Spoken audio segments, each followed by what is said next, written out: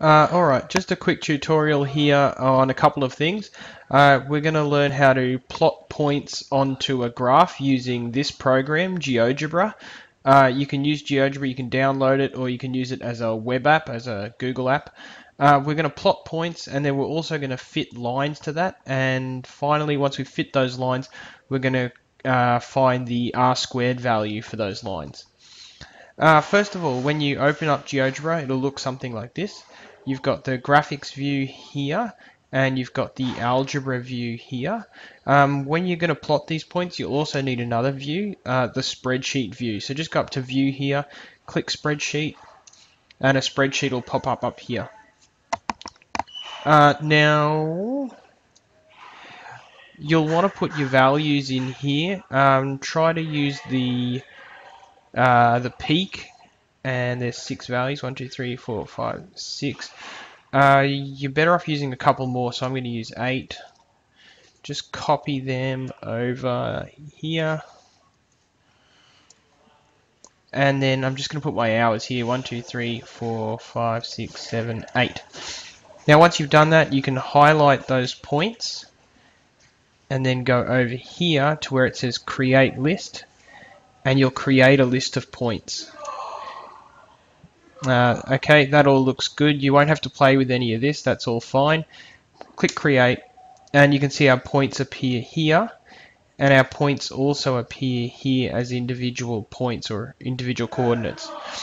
Now, once we've done that, we can fit lines to that, and we can fit all sorts of lines: linear equations, quadratics, any kind of polynomial, exponential, logarithmic, a sine curve, whatever you want. In order to do that, you go down here to your input window, and you can type in, and you need to make sure that you type it correctly, capital F I T, and then there's a whole bunch of different ones that you can use. You can see them all there. I'm going to use this one here, fit sine, so it's capital FIT, capital SIN.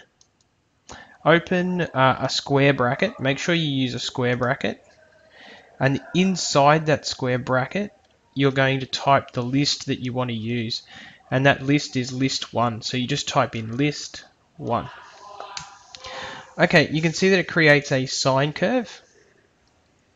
It also tells you over here that your sine curve is 0. It tells you the equation of your sine curve right there.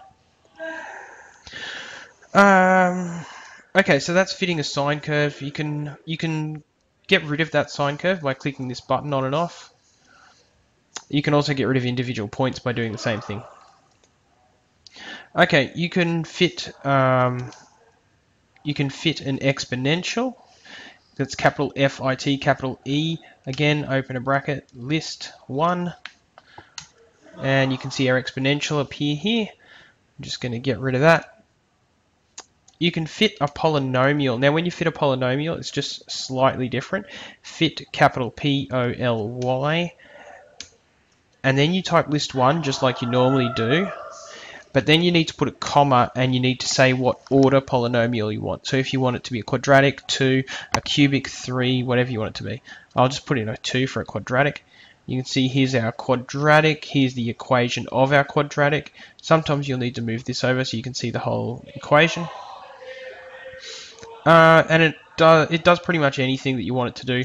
If you want to see the different things it can do, just type in capital FIT and then scroll through here to see all the different types of curves that it can do. Okay, so far we've figured out how to make all these points appear by putting them into the spreadsheet and then going up to there to create a list of points.